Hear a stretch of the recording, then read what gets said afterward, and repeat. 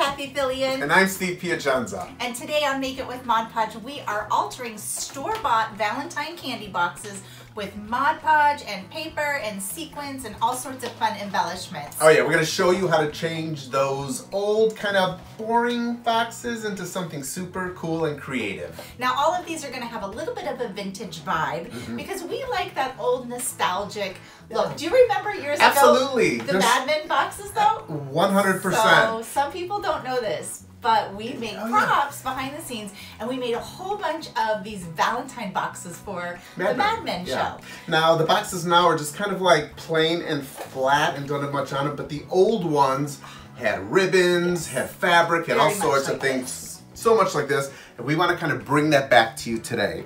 So we're going to show you the basic steps on how you add paper to a candy box, and in addition we're going to show you how we're using the Mega Glitter and the Sparkle formula to create just an extra little texture. Now this is the basics, and from there you can add so much different stuff. We're also going to show you how to use Mega Glitter.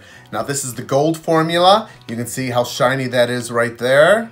Look at that. We're going to show you how to do that on a plain box. But let me show you right over here. We also did it on another box, but using the silver Mega Glitter. Right here. It's super shiny and sparkly. And this is a great way and an easy way to transform one of those plain boxes into something like this. And if you're doing just the basic paper like we're going to show you, you can add tons of different embellishments. You can see here all we did was Mod Podge the paper in the back, but then we added trim and tulle and flowers.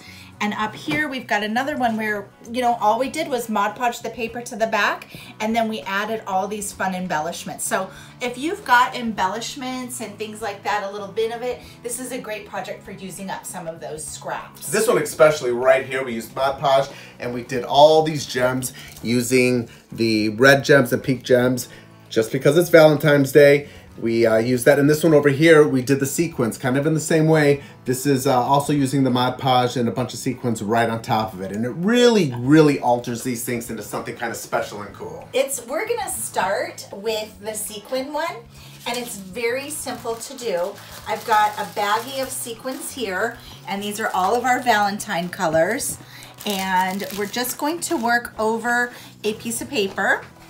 And I've got a small candy box, and for this I'm using the gloss formula.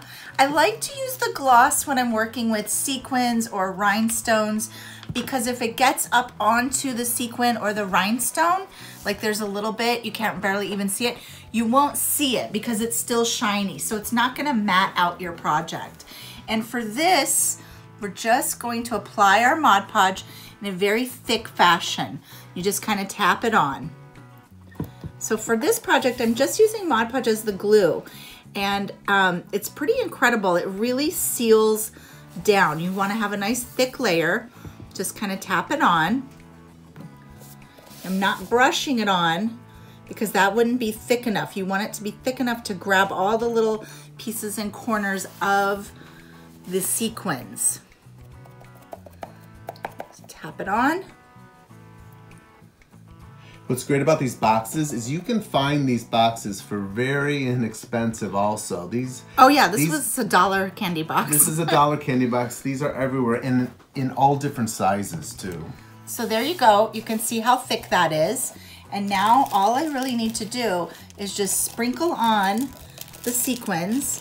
And I like to go all the way just sort of heavy, heavy, heavy, because once it's dry, I tap off the extras. I'm gonna tap a few off while it's wet and hope for the best. But normally what I do is I sprinkle them all the way on. And I've done these for holiday gift wrap. I've done this on Easter eggs, just doing, you know, this technique is really cute for this, but you can do it on any shape. Then I just go in with my finger and clean up that edge. You could use a toothpick if you wanted to, but I just use my finger. This also works great with beads. Oh, that's one of my favorites. We've done seed beads and crushed glass. So there, you just let it dry. You can sort of tap off a few right now, but normally I wait until the very end, but I just want to show you how much sticks on there. So then I'll just clean that edge up again.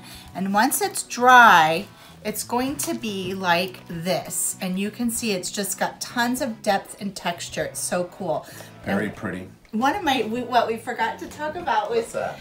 When you're making these, you're giving it for the person to eat the chocolates, right? Yeah. But when you've created this beautiful box, you want to reuse it for something. you can have a secondary. So a lot of people are using the insides of the boxes like this, and they're creating little like caddies, or maybe like a little place where you can store your rings or earrings. So if you're making something like this for someone, you can also tell them, like, keep it, you know? That's what you can use it for. And you can put your little trinkets. I know, like, Delilah and Sophie are already, like, they collect those Lego Friends people, and they're like, oh, Perfect. they already want to put their Lego Friends in there. Okay, let's move on. We're going to do some using Mega Glitter in gold. And I want to show you guys this. So pretty. It's the gold bottle here. And I just want to open this up and just show you the inside, because you always got to show. This is loaded with gold glitter, you guys. And many that's why it's sizes. called. That's why it's called the Mega Glitter. Yes, it's got different sizes in there, and it really is Mega Glitter. It stands up to its name. Now, this is how these candy boxes kind of come. I mean, there's a couple dogs on there, kind of cute, right? But they're kind of flat and don't have much going on for them. And I think a lot of them are very kid looking. They're very kid looking. A lot of them look, you know, they have like, they're not grown up looking. And the other thing is, when you put the little extra oomph into that, it really kind of shows you care, right? Of course. So it's semi-handmade, right? It's semi-handmade. So we got the structure, and we're just embellishing on top of that. So here is your plain box, and what I did was, I simply, because I knew I was using gold Mega Glitter, I just, with folk art gold here, I just painted on top of that. That just allows you to, so nothing can seep through. If anything does happen to pop through, you still have the gold base on the bottom here. And I'm simply going to take my gold Mega Glitter. You can see that. Look at that, how beautiful it is. I'm going to show you a couple different techniques. The first one is, you can just kind of brush it. Now this, if you brush and spread it out here, it's just gonna give you a really nice dusting of those gold flakes underneath. And this is where I was telling you about base coating it gold. So you got the base coat, and then you have the gold flakes right on top. And you really can see the different sizes when you're doing this technique. There's ultra fine glitter in there, and then a little bit thicker, and that's what really makes the Mega Glitter stand out. So there you go. So you could let this dry just like this, and you could be done with it. Now, this one here that we've done, I want to show you how you would actually make this completely solid. And that is as simple as adding a lot more of the Mega Glitter right on top. Now you kind of chunk it on and spread it out. This is going to give you a very solid and thick coverage of the Mega Glitter. Now this looks all foggy, of course, and you can see the gold in there, but once it dries, it's going to dry, and all you're going to see is the glitter itself. So I'm not going to do this whole box, but you can you get the idea what I'm doing. And here you go. And here's the final result. So you can let that dry for a couple, it's so sparkly. You can let that dry for a couple hours, and then of course on top of this you can do whatever you want. Did some heart trim here. We added the wood embellishment here, and you can just layer and layer and layer on top of it. But the gold Mega Glitter is a very simple way to just cover a very simple box. And again, like I said, right over here, if you want to come in on this, Eddie, we can show using the silver. It's the exact same product. It's the Mod Podge silver Mega Glitter right there. And here's the base coat. I used the folk art silver, just the base coated, and then just added that right on top. And the one thing that's really cool about the Mega Glitter is that it is no flake. So if you're giving this as a gift, your recipient is not going to end up with glitter all over their face. That is true. So you can rest assured, if you're making these projects, you will be glitter flake free. Yes. So now I want to show you just the basic step of applying a piece of paper to the box. And I've gone ahead and pre-cut my shape, and I'm using, because we were sort of going with this vintage theme, this kind of vintage wallpaper style paper. And I'm going to use the gloss formula, and we'll just put a nice coat on the back of the paper. And I'd like to make sure I get all those edges. So just apply that there. And then I will position it onto the candy box. And when I'm tracing the paper, I like to do it on the back side, and I use a pencil so I can erase any marks. If you trace it on the right side, you may end up with a little pencil mark. And just kind of move that into position. And now for sealing it, it's really simple. You're just gonna go in and add a coat right onto the top. Very easy. Now remember guys, Valentine is coming. Oh yeah. So but you have time to make these for sure. For sure. And share this video if you like it. Some great ideas. And make sure you're tagging Plaid Crafts in your projects and tag Mod Podge so we can see what you're making. Yes, we want to see. So now I'm all top coated down.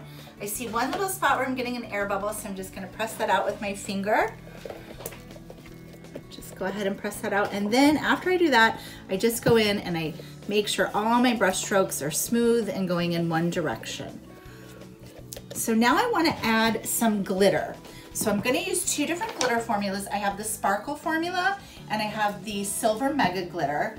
And for the sparkle formula, I like to use this round brush and just going to dip in. Again, it looks white, but when it's dry, I hope you can see that on the pink flowers there. I've added the sparkle to the pink flowers. So hopefully we can catch the light with it. So that just creates a really light dusting, and you can just go in and just sort of kind of swirl it around. I like using this round brush because it creates a little bit of highs and lows. So where it's real thick there, you're gonna get more glitter look. And then you can spread it out and get a thinner look. Just go in and sort of add that around wherever you want. You can let the paper do all the work for you. You can just add it to wherever the flowers are. You don't even have to think about it. That's my kind of craft, right? Yes, mine too. Let the paper do the work. That's right. Make it easy for yourself. So that's how you add it if you want to just add a little bit of highlights to something. And if you want to do the border like we have here, that's super easy too. Again, we're calling these like no flake Valentine crafts because all of this glitter is sealed in the Mod Podge. So if you're giving this away, no one's gonna get glitter everywhere. So for this edging technique, I like to use a flat brush like this. And you could use a 1 inch, ½ inch, 3/4, it doesn't matter, whatever you feel comfortable with. And it's very easy. I won't go around the whole box because that's kind of boring, but you just go and you just kiss the edge.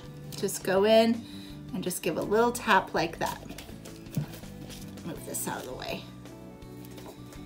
And you don't have to be perfect. If you wanted to be perfect, you would wait for everything to dry and you would tape it off with some of that blue tape. But I like the idea that this is really handmade and from the heart. No pun intended. Yeah, right? From the heart candy box aisle.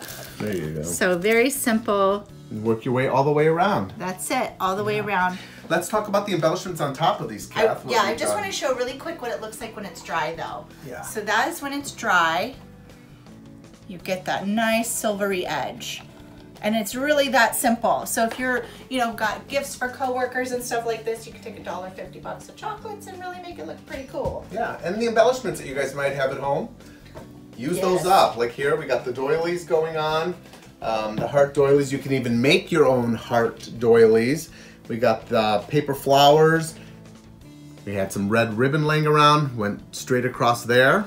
And on this one, we didn't really get to talk about it, but this rhinestone one was done the same way that we did our sequin one. So we did that real thick layer of Mod Podge, and then we just set into it the rhinestones. So that wasn't any kind of gem glue. All that it is the gloss Mod Podge to glue down all those gems. And this one reminds me of our Mad Men days. Yes. This one right here. All layered up. The more the better is what I say. I know, I love how this turned out. And even little scraps of tulle or whatever you have, you just get your paper down with your Mod Podge, and then you can really get creative in adding any of your top embellishments. Well, too bad there's no chocolate in those anymore. He ate all the candy. We can't even give these away. 2020's here. He said he was going on a diet. Yeah, well, he's like, oh, I'm going to start my diet today. And I'm like, we're doing the candy boxes today. I'm starting my diet after this is done. There you go.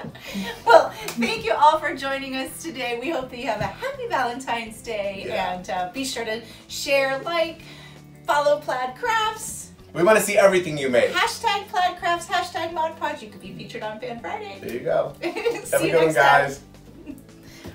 Did you save me I any ate them chocolates? all. I couldn't help it.